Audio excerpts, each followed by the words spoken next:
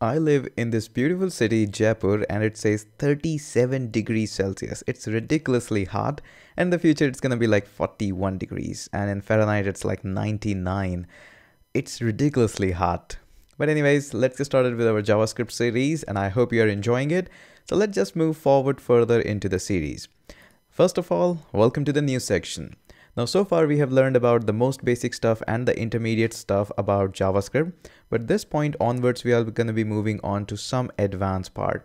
And if you'll ask me that what is the most important topic in JavaScript for any, whether it's a Node.js, React, Angular, whatever it is, the most important topic is what we are going to be covering here. Objects. Objects are the most powerful and most used data types in here. We have learned about the simple variables and the arrays. We will be visiting them again, but right now it's a good point and good time that we start learning a little bit about objects, and I would highly recommend you to pay special attention here. So let's just get started and create a new folder. And nope, I don't want to create it here. I want to create it here in here. So I'm going to be just starting that, and I'm going to be calling it as 02 intermediate. There we go. And yes, of course, I want to move it outside. Come on, why does it always create this inside? I don't know. And in the intermediate, we're going to create and we're going to start a new file. And I'm going to call this as my objects.js, of course. And there we go. So how do we get started with these objects? So just like we have seen previously that there is a simple variable in which we can store a string or a number, no big deal. We have seen that we do have our arrays as well. So let's just say, let's call it as my array. And we have a data type like this in which we can store something like this, a simple name, maybe a number, or maybe a Boolean value, which is either true or false. That's okay.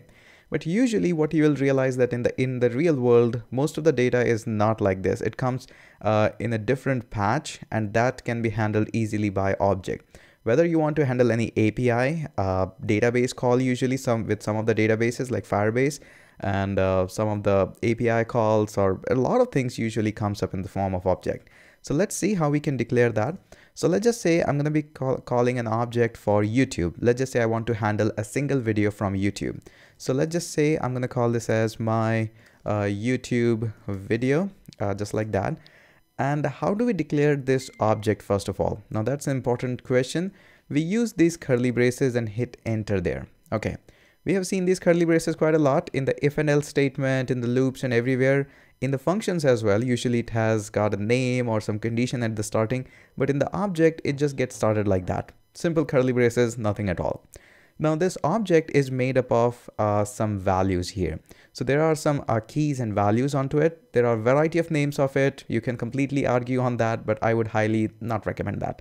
So let's just say there is a my YouTube video, which is an object. So first of all, every video has a title, and there we go.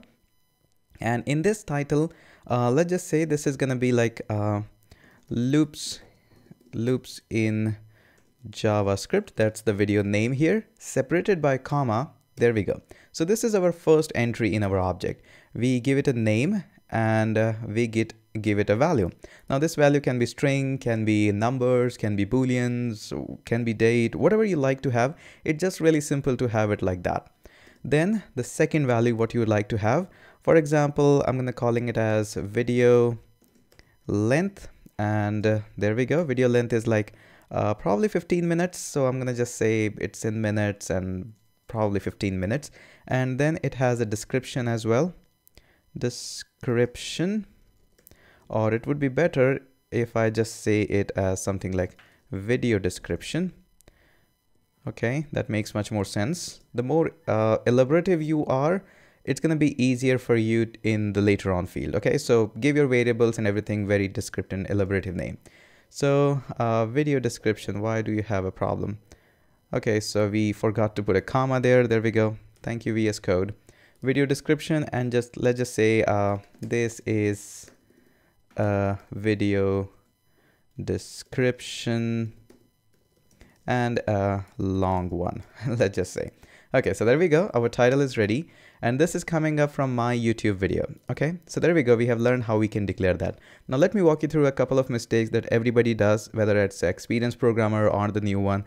The first and common mistake is missing this comma. Whether you're working on React or JS, this is a common mistake, and no worries, everybody does that. So missing a comma is the very first one. The second one is missing this semicolon and instead accidentally putting up something known as equal sign. That is not going to give you an error right now, just like VS Code didn't give it, but in the runtime, it's a problematic situation. So make sure you check out these two if you're working on that. Okay. So there we go. Our first object is being declared, and I can declare as many objects as I like, probably for my courses, for my videos. Usually everything is stored in just like that way. Okay, so there we go. We have learned how we can declare that. Now the problem is how we can access that. So it's really simple. First of all, let's access the whole thing, which is my YouTube video. Save that and open up our terminal. And there we go. Probably we are onto the wrong directory. Yep, we are not into it. So let's just move into this 02 intermediate and Control L to clean that up. We're going to run that node, my object.js, and make sure you know how to travel into the directories. So there we go. It has printed out exactly same things, these curly braces, and then inside that we have these title, video length, and description. There we go. No problem at all. Now in here, notice that we have given this 15 as a string, not as a number. But in case you are worried a little bit about it, no worries at all. You can use your numbers, Boolean, whatever you like to have. No problem at all. Okay, there we go. So it's completely optional to you. And now let's just get rid of that. Now, if we want to access any specific value out of this object, then it's also really simple. We can simply log that and we'll be calling back our friend, the tickle guys. And we're going to be saying something like that. Hey, new video on title by, and I forgot to have, I didn't have an author here. So video creator should be a new one. So let's just say video creator. There we go. And let's just write my name here. There we go. And don't forget to put a comma there. So there we go.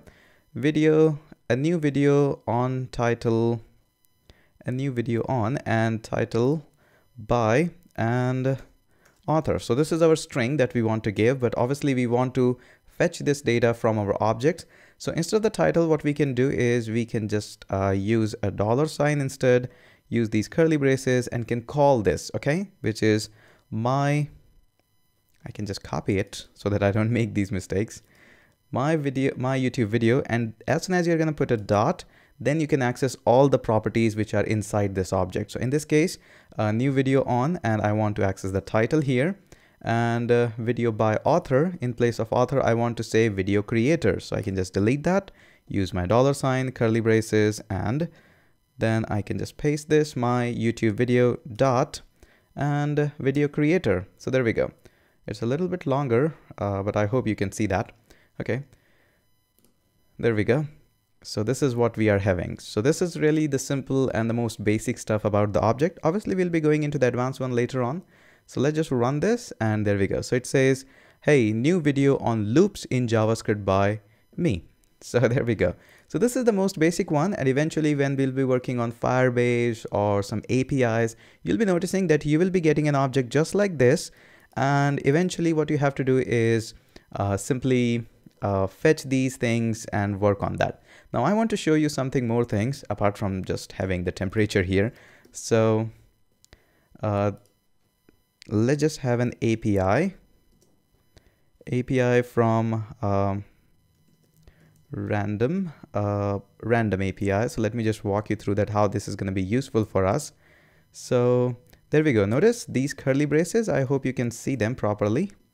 So there we go. Notice we have got an API and in which we have got these key value pairs. Of course, it can be in the string as well, no problem, or can be like simple variable stuff.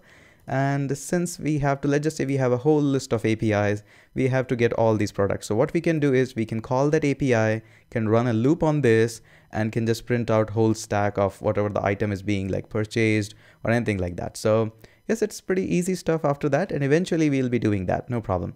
But again, as I always say, move always in a step-by-step procedure so that you can understand everything. Okay, so that's it for this video. We will be exploring a little bit more about these objects in the upcoming videos as well. And I highly recommend you to pay attention. Now comes up the fun part, which is assignment. Assignment. I hope I wrote that correct. Assignment. There we go. So here's a quick assignment for you. You have to create a simple object. The object should be about my course. Let's just say I have a JavaScript course. The JavaScript course has a name, has a price, as well as has a description. Okay. So make sure you create an object for all these three points which I mentioned, and also write a console log simply saying that, hey, there is a new course with the course name by author at a price this and has a description this. Okay, so I hope that's a pretty simple assignment. I hope everybody will be able to do it. So that's it for this video, and I'm going to surely catch you up in the next one.